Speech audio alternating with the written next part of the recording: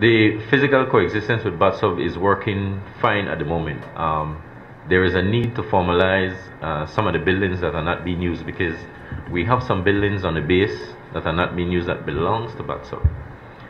The BDF can make use of them because some of the buildings that were handed over to us from BATSUB are not in the best of shape. They have started that process already. They've handed over some buildings to us, office and accommodation for soldiers. At the end of this month, there is an exercise that actually is already in place, where at the end of this month we expect some more of the buildings to be handed over to the Belize Defense Force for training purpose and for accommodation purpose.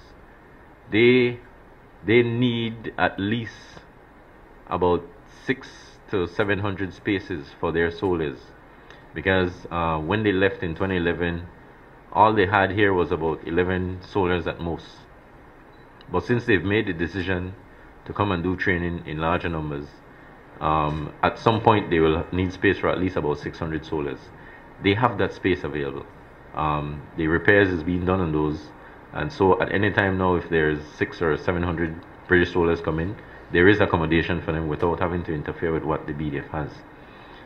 What we will do this year is continue refurbishment on all buildings, but for this year we will have adequate building facility for all soldiers here and cohabiting quite fine and smoothly with BATSUB.